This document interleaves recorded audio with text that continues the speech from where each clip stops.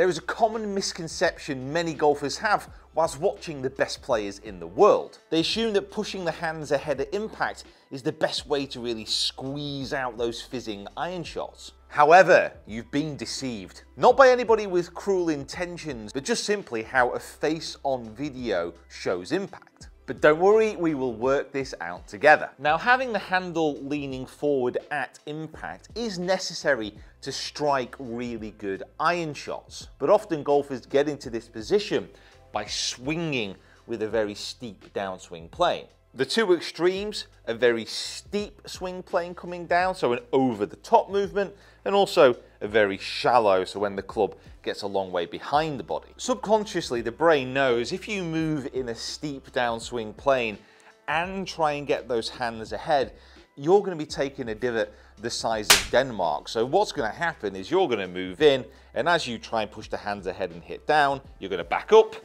to try and help the ball into the air. And hit the like button if this sounds like you. So you're trying to hit down, but you keep finding yourself scooping the ball up into the air.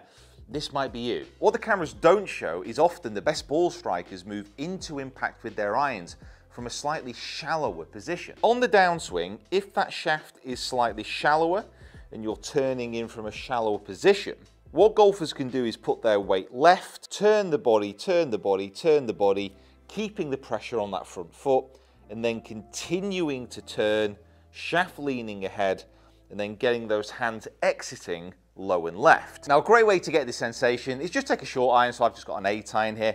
Get yourself set up, ball in the center of the stance for a short iron. I'm going to take the club away and just get the left arm parallel to the ground. Now from here, I'm going to get the feeling that I'm shallowing that club, so it feels like the club head is dropping a little bit more behind the body as that arm starts to move down. And then from here, I'm simply going to turn onto the ball, keeping my weight left, allowing my hands to be ahead of the ball with that shaft lean, and then turn through. And it is as simple as that. It's a game-changing move for so many golfers. There, then turn.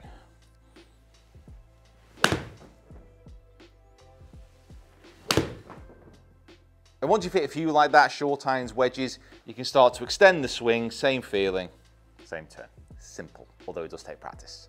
This is going to be a fair few buckets of balls if you want to find these positions. So to take all this information away from the video to the range, you can save this video, of course, but also take a screenshot now. And then if you do want to continue your swing quest, and if you want to continue your journey into hitting better iron shots, check this video out here.